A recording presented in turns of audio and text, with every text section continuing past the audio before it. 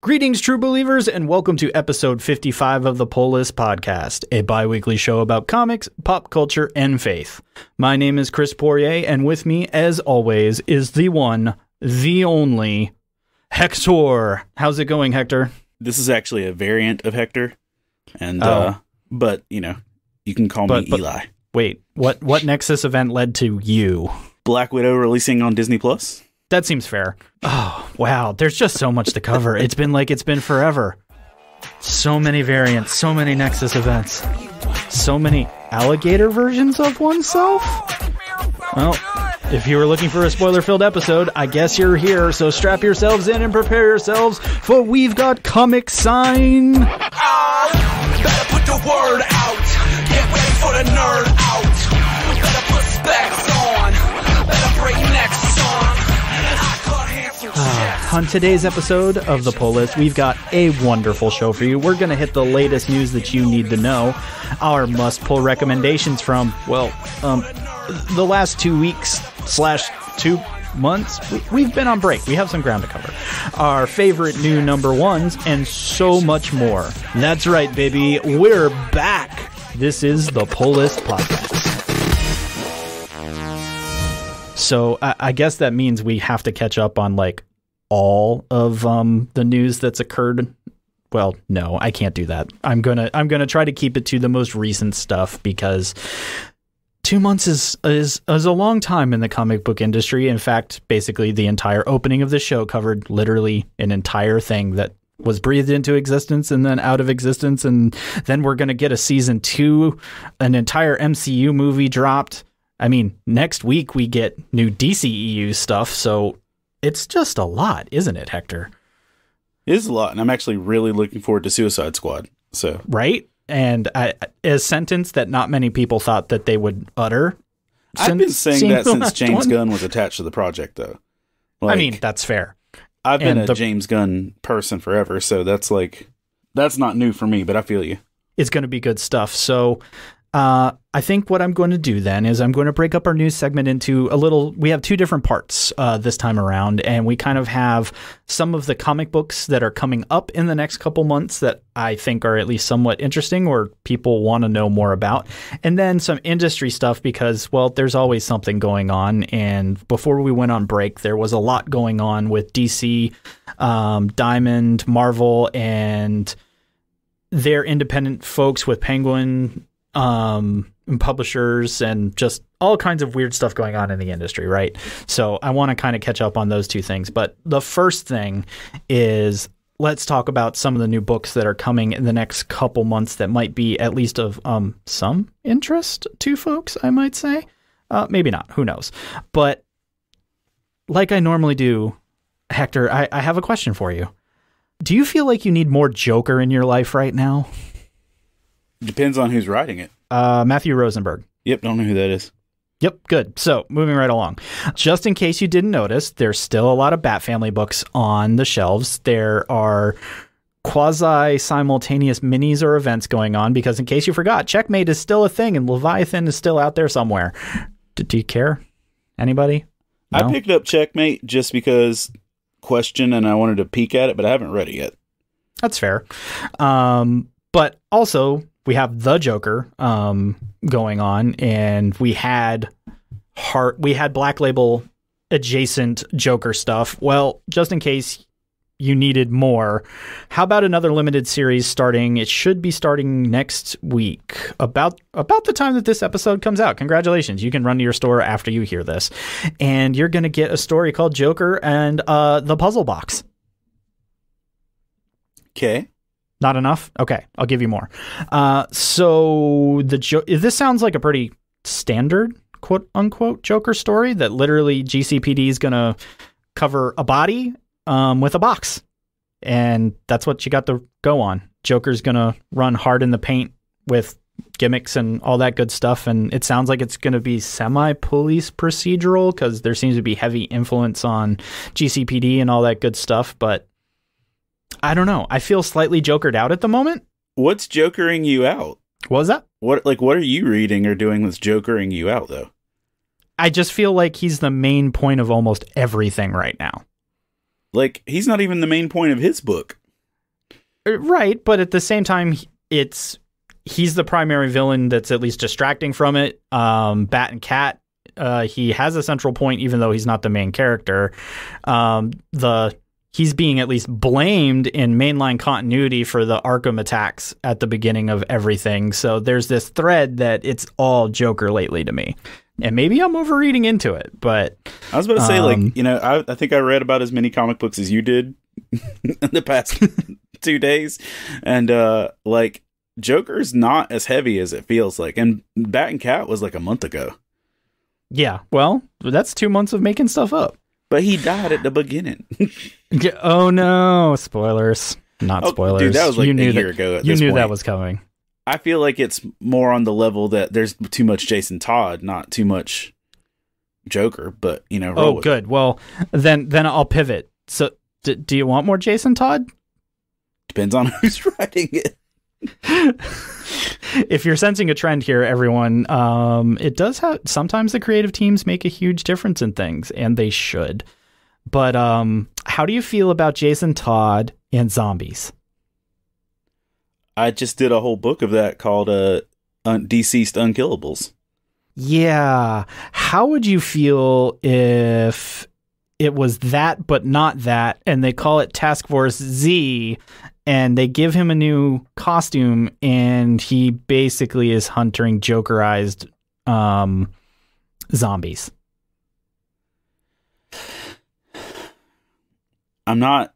It sounds better than the Future State Gotham stuff we've got, so go on. That's fair. So basically, supposedly where this falls in the timeline of everything is after the Arkham Asylum attack. This falls straight after that, and the Joker's laughing gas has created a bunch of zombie-like characters, and Jason Todd's going to go, full Jason on them, basically. Arkham Asylum attack, now known in perpetuity as A-Day. Congratulations. If you wanted it, didn't want it, it's got a name. It's A-Day. Yeah, that's basically all we've got at the moment. But that book is coming just in time for Halloween. Of course it is. Of course it is, right. But it's technically in mainline continuity, so congratulations, I suppose. I'm still waiting for an apology letter for that other Jason Todd book they tried to start 4 months ago. I think we ended our previous season on that topic, and now we're starting on it. So I guess Hector big mad on that one. I spent $9 on a storyline that's never getting resolved, and I'm not okay with that. The joy of comics. They started a story, killed it, said nothing, and here we are. I mean, isn't that ultimately the story of Jason Todd? Oh no! Too soon. That's low, bro. That's offensive. Ooh. Thanks for the setup on that one. This podcast now. It's been real. Deuces. Oof. Okay. Well, maybe the last new comic will give you something to look forward to. I'm at least curious because it's a character that Marvel doesn't seem to bring to bear a ton, at least in print. But starting in October as well, we're finally going to get it's another mini, unfortunately. This is the only thing I don't like about it is whenever Marvel decides to take Luke Cage out of the box and actually write a story, it always seems to be a mini lately, not even an attempt at an ongoing, but we're going to get a 3-part mini, in October that is, I'm trying to figure out where they're dropping this in the storyline because Marvel has a ton of different things going on as well. No, it pretty much is kind of an isolated story. Fisk is still mayor, so it's adjacent to that part of the storyline in Daredevil and Spider-Man and everything that's going on in the primary, but it does look like it's going to be an isolated kind of story event. So I'm always down for reading more Luke Cage. I just wish they'd let Luke hang around longer than 1 to 6 episodes / comics. Well, it's like his Jessica Jones's book that I enjoyed a lot a year or two ago. That was cool, but just kind of faded into nothingness. And They act like both of these characters didn't carry 2 to 3 seasons of television themselves. You can keep a book going, guys. Right. You really and can. literally 2 to 3 seasons that then when they found out that they were being canceled and part of that being the contracts moving around and everything, but people being like, wait, what? Give me back the thing. We just started liking the thing. Why are you taking it from us? So yeah, get back on that.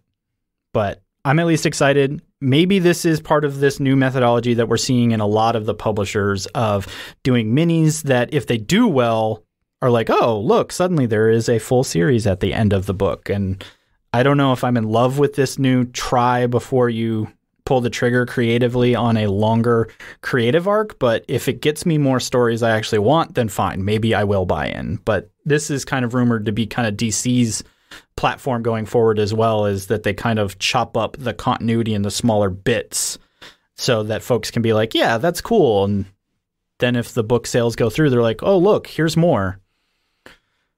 I don't know. I think it makes for difficult editorial planning, but maybe not. Maybe this is exactly the change that all this stuff needed. But, oh, speaking of DC, I don't even have the notes on this, but I noticed it while I was reading. Did you catch the next state air quotes right now? You can't see that because it's a podcast, but it's air quotes. The next state that DC is about to enter? No. Oh, did you read Batman 110? Yeah. Yeah. There's a really lame piece of dialogue in it, and all the advertisements for that other adjacent book about Oracle's new project. Did you catch that? Nope. There's advertisement in like every DC book. It's about a paranormal project that Oracle is over. Okay. It's a 1-page ad in almost like everything from the last month. And I'm betting it drops in October, so I will dig it up for the next episode. But it's very clear that the next thing, quote unquote, is Fear State. Oh, yeah. Well, that's what Scarecrow's been working towards forever. Yes. But it's going to be it's clear that it's going to be an actual thing. Like I guarantee a comic reading list is forthcoming. Because as I just looked at it all, I'm like, oh no, just stop. Stick with Infinite Frontier. Give me something.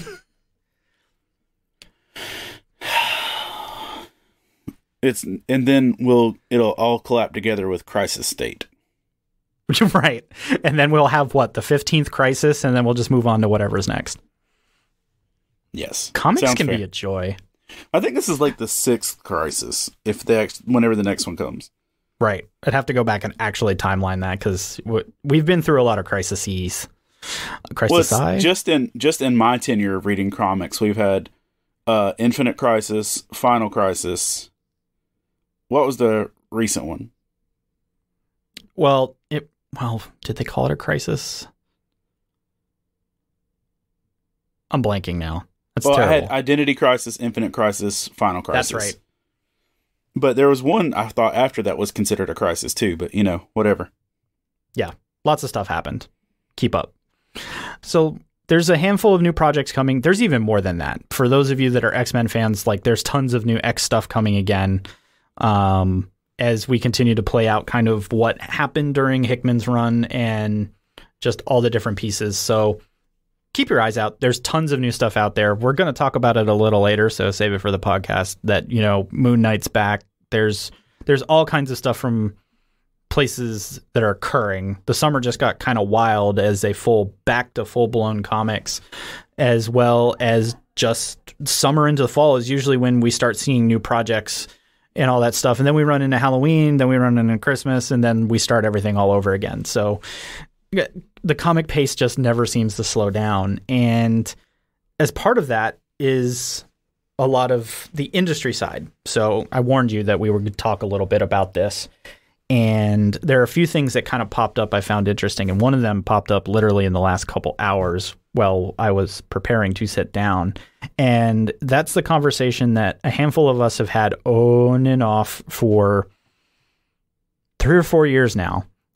Because it was 3-4 years ago that DC did we're going to partner with Walmart to do these these giant size comics. Don't worry, local brick and mortar comic book stores.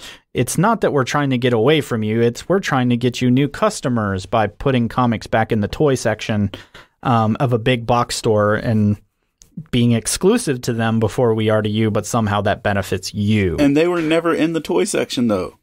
Yeah, but they were supposed to be. And that's what was funny. And now there's a whole nother comic company that has their comics in Walmart. Mm-hmm.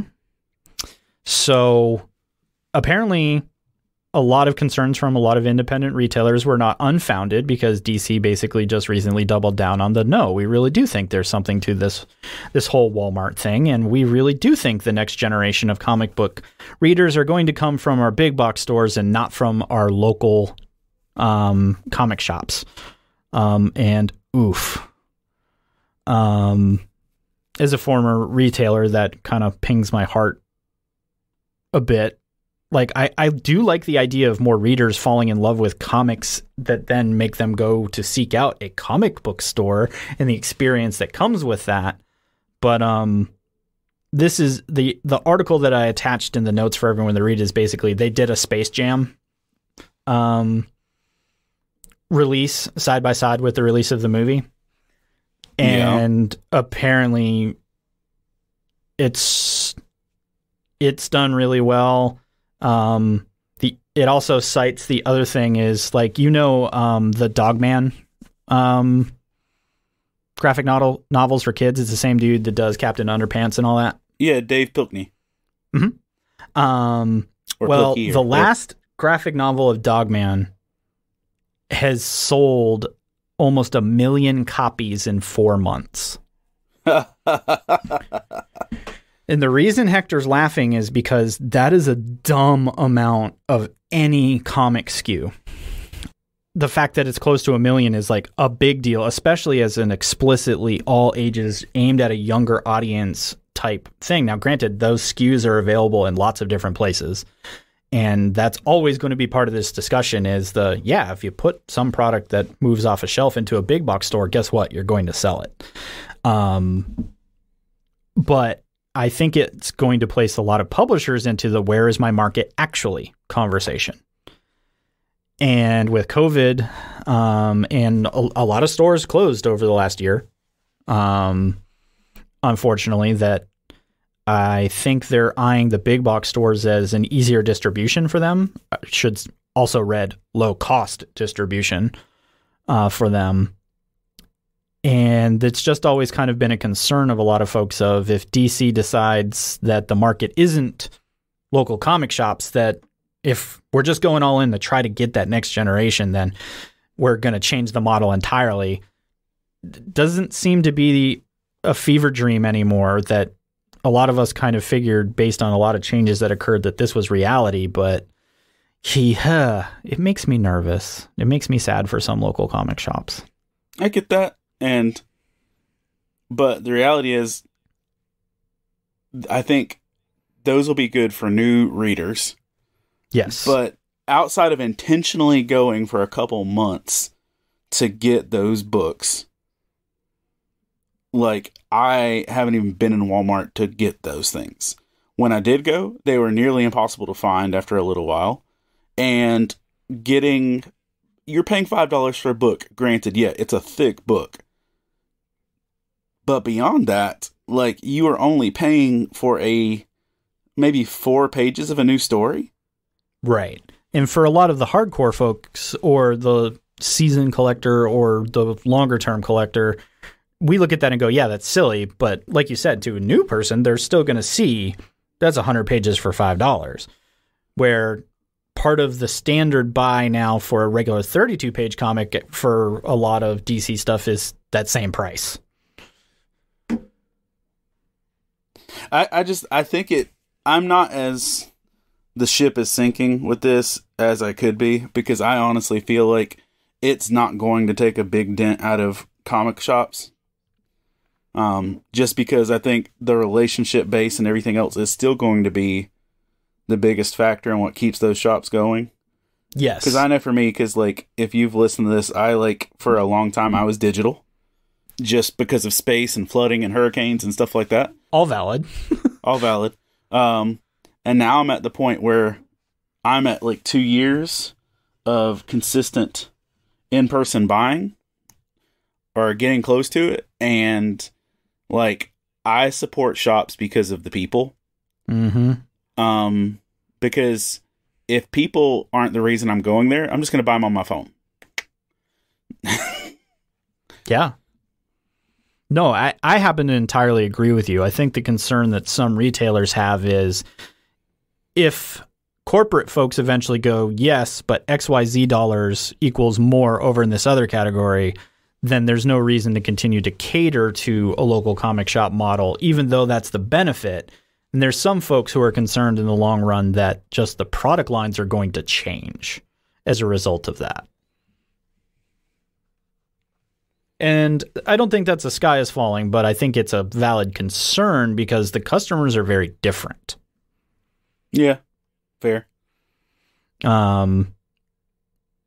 But we'll see. With some of this independence on the publishing and distribution side, some of that margin's now finally going back to the publisher, which was always a concern. And that's kind of our last piece for this week with Diamond distribution and everything going on. That one of the things that really messed up a lot of local comic shops over the last couple months is with Marvel finally setting their deal with Random House, but allowing Diamond to still carry their stuff, the questions became, well, are discount tiers going to remain in place? Now, discount tiers are based on the volume of stuff you get. Well, when the most of your volume is going to be Marvel and DC, and Marvel and DC are no longer exclusive with you, your volume just went way down. So a lot of folks, got basically updates earlier this year that said, yeah, your discount tier just went to trash because a majority of what comic shops buy is Marvel and DC. So after some pushback and everything, Diamond's decided to freeze everybody's tiers until the end of the year, but it still sounds like at some point, potentially doing business with Diamond, even though they carry everything other than Marvel and DC, is going to become more expensive by next year.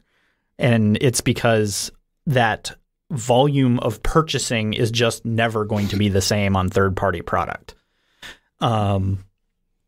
So it's interesting, but it's also kind of scary, I think, for some places. And I've got a fairly small shop locally, and they're like, I don't buy books in that. And even new free comic book day books this year had preset buckets of numbers they had to hit to just buy it.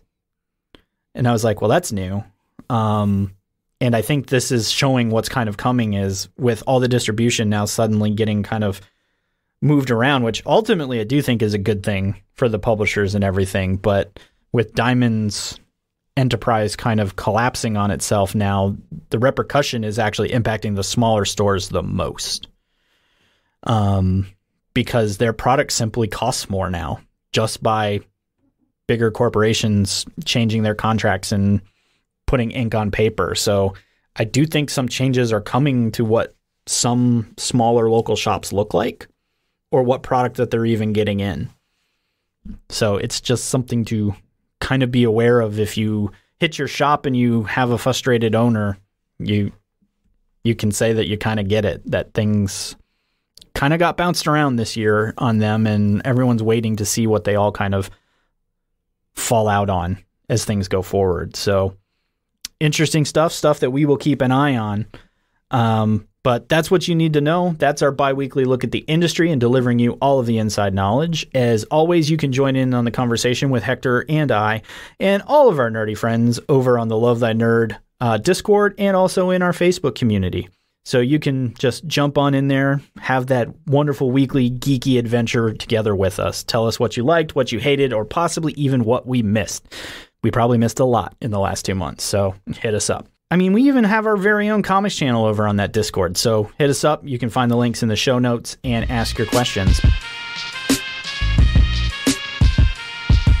What's up, nerd? You digging this podcast? Well, the audio enjoyment doesn't end there. Visit LTNOnAir.com and make LTN Radio your new go-to for the best Christian rock, rap, pop, and indie, as well as our exclusive LTN shows and podcasts, some of which air on the station before they're available anywhere else. Visit LTNOnAir.com to listen now and find the link to our app. Now back to the show.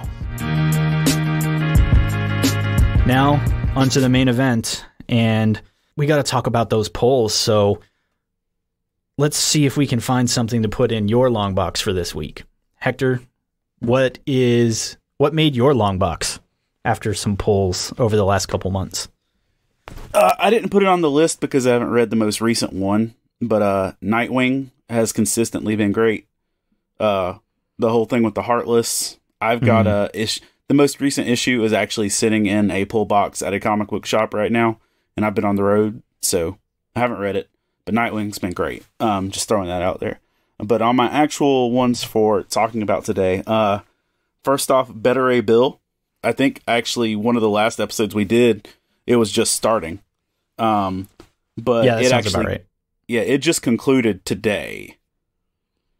Or yesterday, like this past week. The story just concluded. It was a 5-issue arc. And I gotta say, it was a delightful book.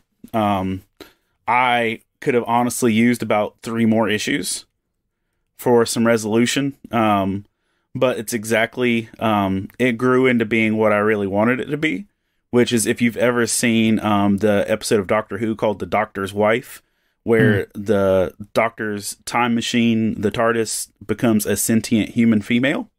This same thing happens with Beta Ray Bill.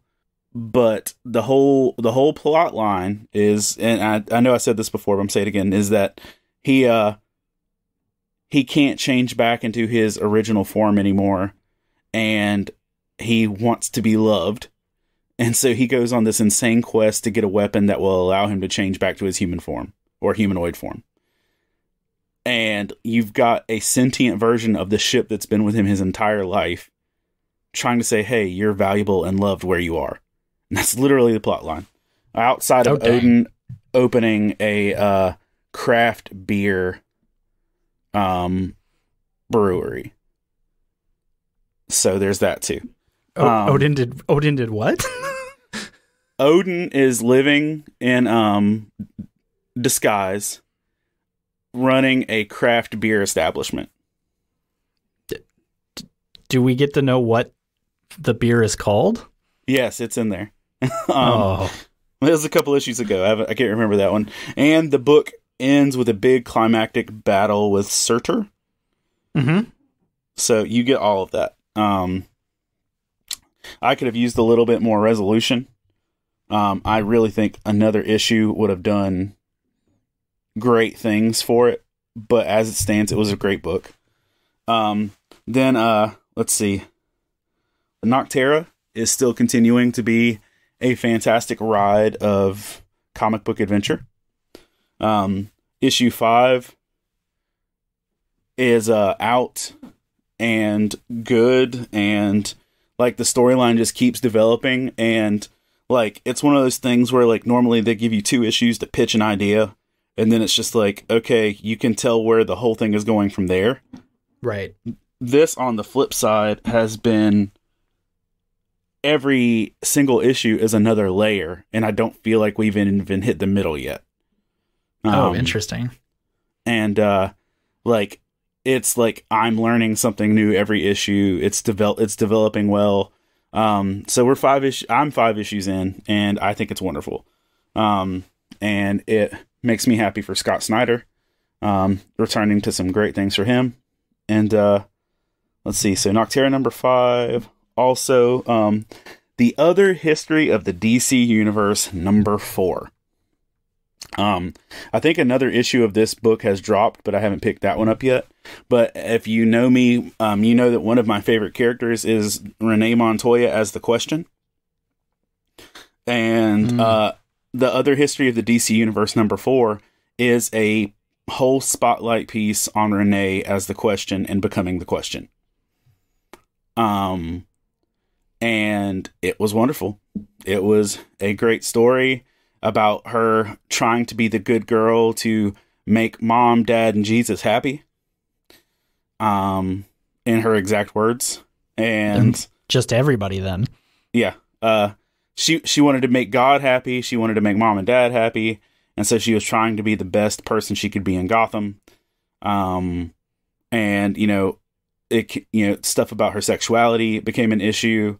It goes through all the stuff of her GCPD days, her stuff with Crispus Allen, on to meeting Kate in how we met her and Kate in 52, and what it's like for her to actually wear the mask that she wears. And this felt like one of the most genuine Renee Montoya pieces since 52 itself. And beyond that, it still throws me for a loop when I'm reading stuff like this. And then I just see Montoya as an actual cop in the bullpen again in the current back books. I'm like, what are we doing? Like, why is she in a blouse with like big poofy hair and not, being okay, whatever, cool. It's just like, it throws me off sometimes. But that one was great. I love Renee. I bought both covers of it. There are some things in the book that aren't the most flattering towards the faith community, but let's be honest, the faith community is not always the most flattering towards the faith community. So, so truthful. We can always do better. And I always look at things like this as like little good reminders of that. But it was a fantastic book, and I actually want to look and see who the most recent issue was. But beyond that, let's see. And then another one is Homesick Pilots number 6. I've been talking about Homesick Pilots since day one. And Homesick Pilots number 6 basically kicks off a new story. But it kicks off a new story in the same story. Like, Homesick Pilots issues 1 through 5, a couple punk rock bands go into a haunted house and half of them are eaten by the haunted house.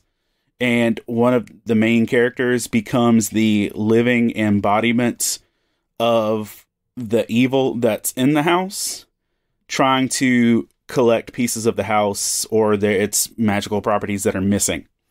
And to the point where it's doing a lot of damage and a lot of destruction. And issue 5 ended with the main character of the first 5 books kamikazing the giant haunted house into the ocean, to rather than let it do the destruction it wanted to do, doing that. Well, now some remnants of the Homesick Pilots and the other band that has profanity in its name, so I'll bypass it for the sake of the podcast. Womp womp. Womp womp. The nuclear illegitimate children. But that's actually a better band name than their real band name. I figured it out. Yeah. The remnants of the Homesick Pilots and the nuclear kids are joining forces with a government agency to basically learn how to control the ghost properties that they found in the previous thing, so that when something like that rises up again, they're creating their own Gundam task force of the government's ghosters. The worst. Huh? Said the government's the worst. The government is the worst. So basically the government hired some punk rock kids to build them some ghost Gundams. That's not punk rock at all. Well, that's actually one of the guys. He's like, this isn't punk rock. This is selling out. Right. It's literally a line. It's like literally not how that works. And so there's issue 7 is already out, but that is sitting in my pull box as well. But issue 6 gave me hope that this cool little short story wasn't a one-hit wonder. So those are my pulls. I do need to pick up the trade then and catch up on that one, because I am deficient in some of the indies, and that just sounds quite wonderful. And I keep not doing it. The whole thing with Homesick Pilots was one of my favorite reads of 2021 easily. And so, I would recommend it, but I do. So yes. So you do, just as I said. Wonderful. I have some things. Ascender's been one of the books that I've been talking a lot about, which was the sequel to Descender, and it continues to be just a magnificently beautiful book. That's the thing, that this entire series has been kind of in this watercolor style that's just really neat.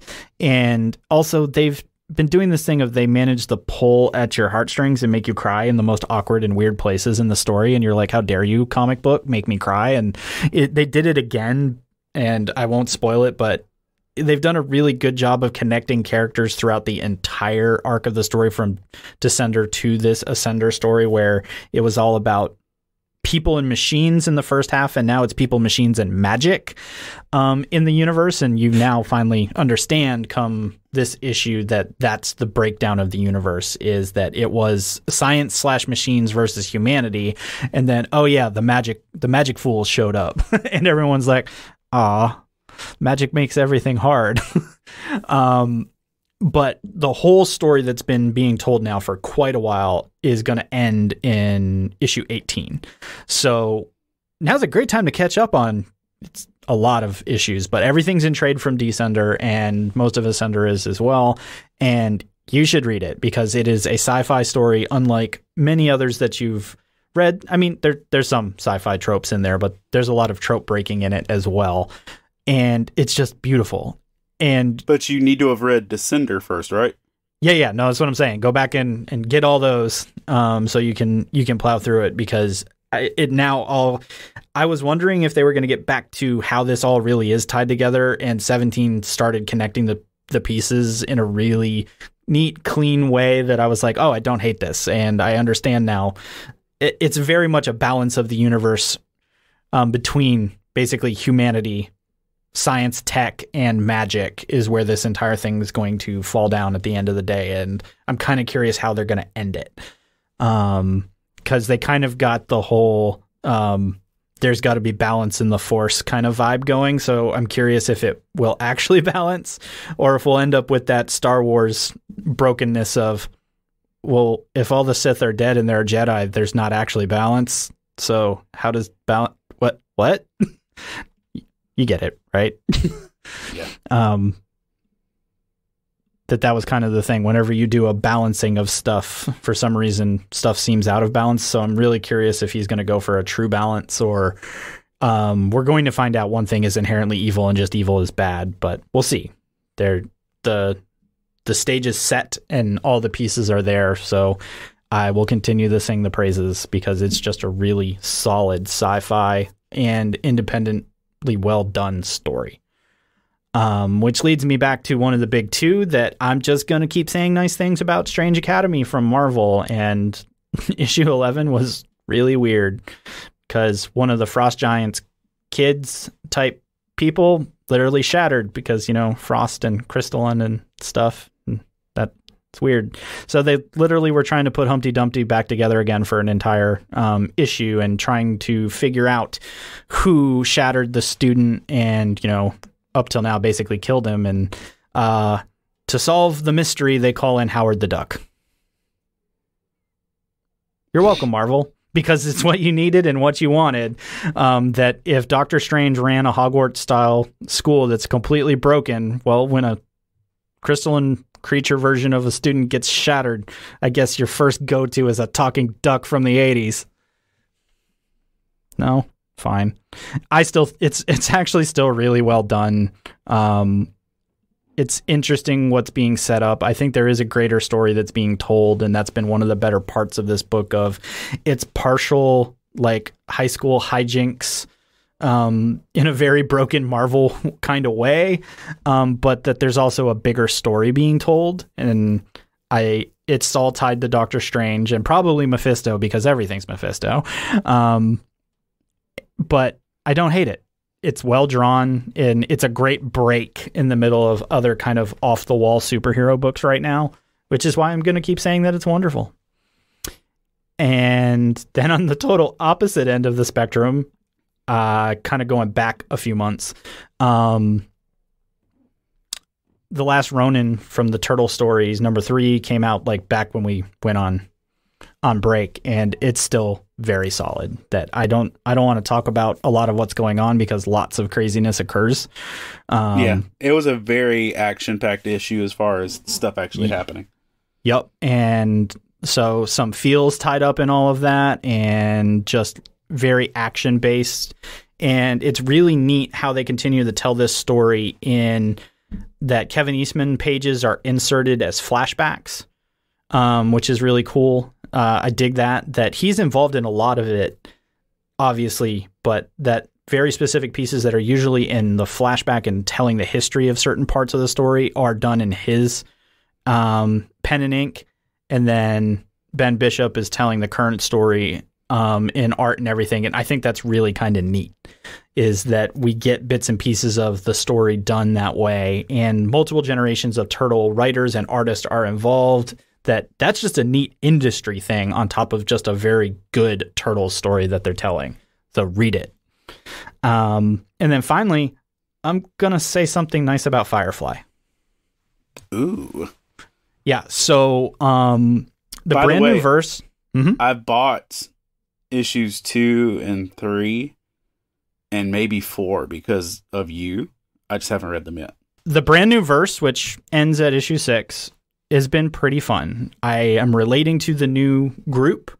You kind of get your nostalgic feels of seeing where some of the other folks ended up. They come in and out of the story kind of naturally without stealing the center frame, and it feels kind of like Firefly.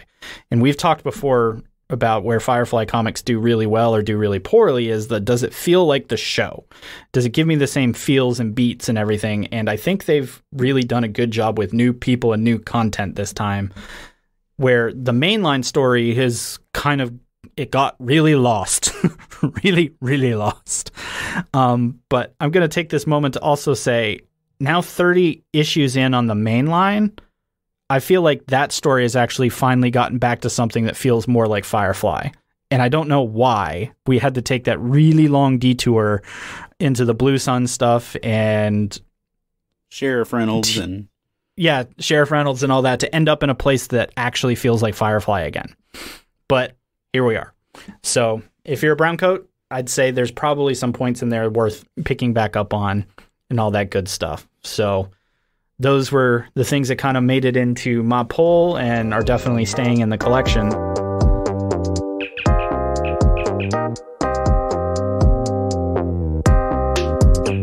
This week in Nerd History, a tall, cool glass of Martian water. Nerd History. That's essentially what the Mars Phoenix lander was sent to find when NASA launched it on August 4th, 2007.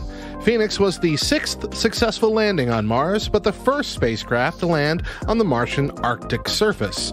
Its mission was to dig for ice and assess if the Martian Arctic ever had conditions that could support life. In July of the next year, NASA announced that Phoenix confirmed the presence of water ice on Mars as predicted in 2002 by the Mars Odyssey orbiter.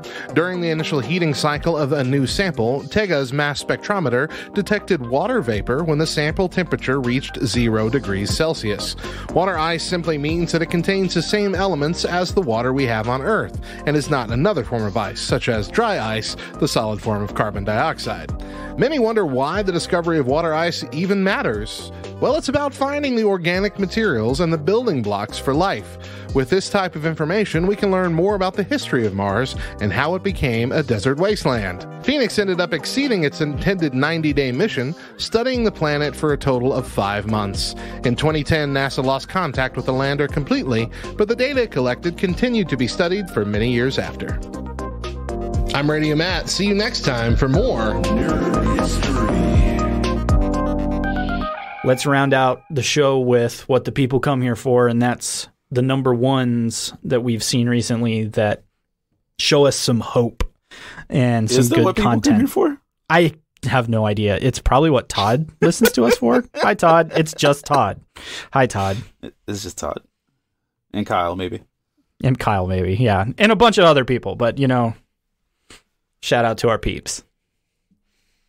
So, yeah, I'll let you hit it off and I'll close this out. So I will say wholeheartedly, I've said things about James Tynion before in the past. Yeah, you have. I have. I've said words. And his Batman stuff wasn't always the best. I mean, no pull punches. Mm-hmm. Some of his early Batman stuff was not great. Some of those punchlines just didn't land. Oh, but waka waka. That's true. I'm gonna boo myself. Put that in your long box. But the Nice House on the Lake, I believe that's what it's called, right? Nice That House sounds on the right. Lake. Yeah. The Nice House on the Lake was kind of a masterpiece. Like, Okay. I had heard people were kind of surprised. Yeah, it's the Nice House on the Lake, book 1, was kind of a masterpiece. And I'm just going to give you the vague plot points because it's been out a long time now. But it's a mature book-ish, even just in the dialogue, even if it's not really in the visuals.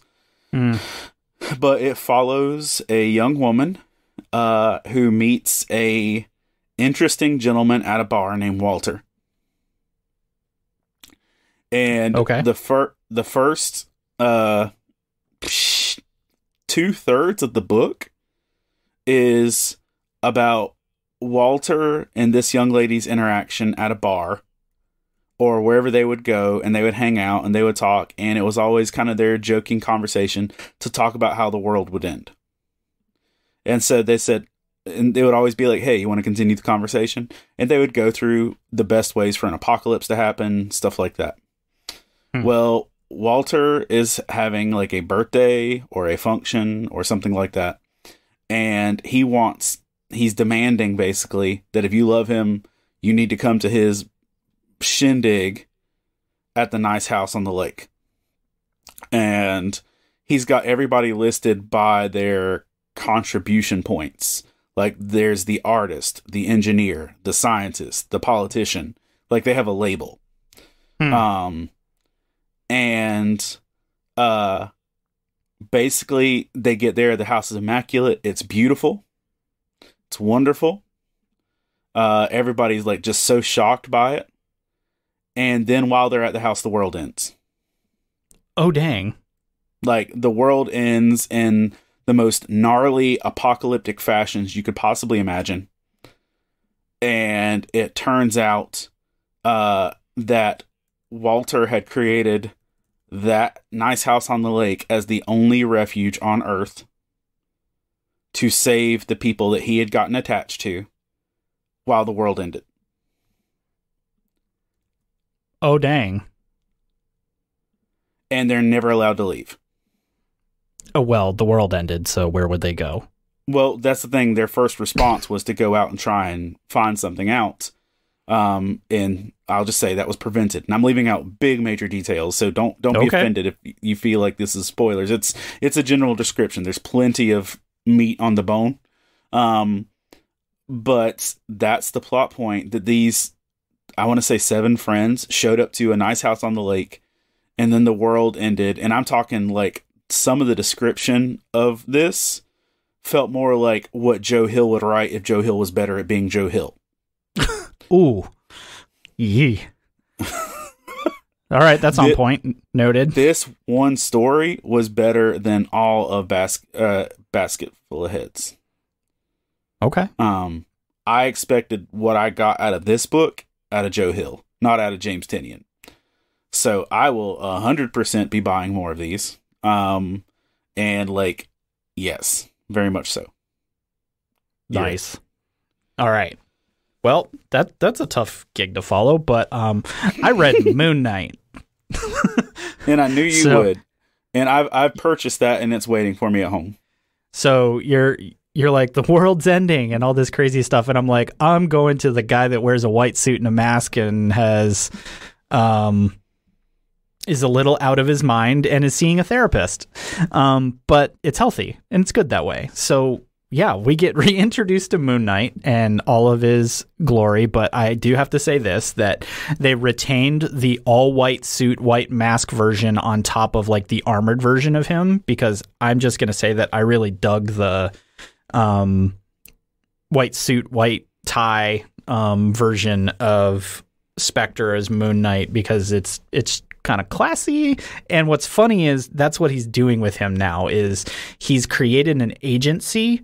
He calls it a mission, and I won't give all of it away because he reminds the entire world that he is a high priest of Khonshu, and that's why he's alive and all that good stuff. So he serves the moon god, and so he's really leaning into the I lead the cult of the moon god and all of that on this one, which seems about right for a crazy dude. But he creates the mission, which is literally kind of like a private eye, but more so it's a I'll beat the crap out of your problems agency for people in the city. So they come to him and be like, man, I've got vampires. And he's like, great, I will punch them in the face at night. And other people are like, we've got crazy little ghouls like scratching at my door. And he's like, awesome, I will punch them in their face at night. That's pretty much his thing. So he welcomes people, but when he is accepting new clients, he's wearing the suit and sitting in a big comfy chair and all that stuff. And he's like, welcome to my place. Please tell me the things that you need me to punch in the face. And then when he goes out at night, he has like the full armored version of regular Moon Knight. But the center of the new story, other than that, is that he's got a new therapist. And they're leaning heavily back into the Mark's got a lot of baggage, and he's still dealing with it. So, I continually dig when there is a self-aware Mark Spector, which Lemire really leaned into in his run, and I've loved ever since. They're continuing that, that his therapist is an Avenger-sanctioned therapist, so like she kind of gets the whole superhero and like literal crazy side of things. But they've also introduced us to the fact of maybe Mark Spector isn't the only one operating on behalf of the Moon God. And that's where they drop us is, he refers to himself as the Fist. Well, the semi-spoiler part is the other guy's like, well, gods have two fists. And it's like, oh no, oh snap. And so he's got Smash Brothers. Right. So it had lots of action. It has that wit. That's the other thing that I appreciate about Moon Knight is it's not Deadpool, but it's still pretty tongue-in-cheek, heavy-handed wit. It's just he's not talking directly to us. He's talking to himself. But that's great. And so I want it. It looks a lot like Finch's Moon Knight graphically, which is the other thing I really dig is I feel like they've taken a lot of the best parts of Moon Knight and we might actually have that story to tell. So if it doesn't go super far off the rails, which sometimes happens with Marvel books after the first one, I am cautiously optimistic that this is the Moon Knight story I want. So I'm super excited about it because Moon Knight punching stuff in the face. Congratulations, sir. Right? I mean, and that's a Marvel book. Congratulations to us all. We did it. I'm going to throw this out there because there was some breaking news during our recording. Uh-oh. That actually applies to our bubble of the world. Scarlett Johansson has now sued Marvel over the streaming release of Black Widow. Yeah. Oops. Because, as she claims, it violates her contract that they had, and she tried to get a hold of them before it released, and they would not respond to her. Yeah, I think my understanding of news. I said that they said that she based on the article I read, that she tried to get information from them, but they would not respond to her. Yeah, part of my understanding, and I think it's what you were alluding to, is that her contract and a lot of others' contracts are based on ticket sales, and if there aren't ticket sales, then does she get that money? Yeah, it said that she lost $50 million. Yeah, and I'm assuming that equals exactly how many people bought Premiere Access. Yeah. Because it's not a ticket sale. Ugh. Comics, man. It's a cutthroat world out there. But we'll keep an eye on it, and we'll let you guys know what's going on by the next episode. But there's always a little something going on out there. But woo! That was a lot to pack into a first episode back, but we are on this train, so that's it for us here at the Polis Podcast. Episode 55 is in the books and now in your ears, and Hector and I just honestly want to thank each and every one of you for choosing us as your primary comic book knowledge factory on a pretty well near weekly basis. So don't leave us hanging. Rate and review the show on your podcasting app of choice. We're on iTunes, Spotify, Stitcher Radio, so many more. We're all over the place, but we're just so glad to be back, be talking comics, and we hope to bring all kinds of new stuff over the next couple months. So thanks for listening, and remember, kids, read more comics.